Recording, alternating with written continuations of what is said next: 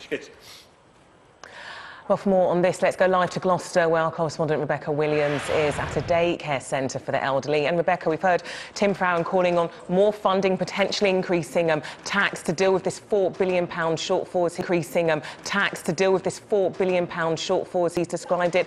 And when you look at the number of elderly people needing care, hundreds of thousands, it's a crisis, as he put it.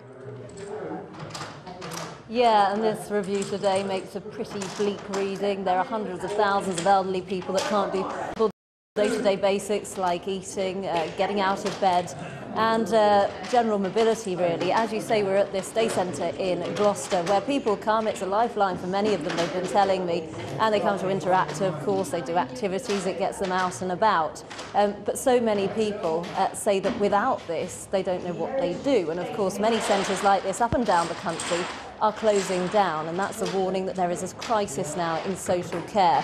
Let's take a quick look at some of the figures in this review, and looking at them, it says 2.3 million people daily need help with things like getting out of bed, bathing, eating and going to the toilet, but nearly 1.2 million, that's more than half, are not getting the care they need, and that's a 48% increase since 2010. Now, if you follow me into this room here, a number of the women are doing various things like knitting. There are various activities put on here. And we can have a chat now with Steph. Good morning to you, Steph. We were chatting earlier. You live on your own. Yes. How important is this club for you? Well, I think it's wonderful. My daughter organised it for me, and it's the best thing she ever did for me. Because without it, I never see a soul. Nobody.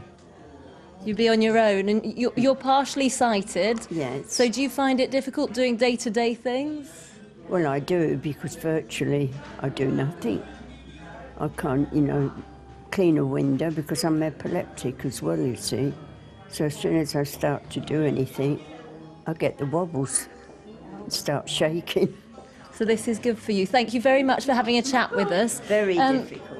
Well, you heard it there. These ladies say that this is so crucial coming to a club like this.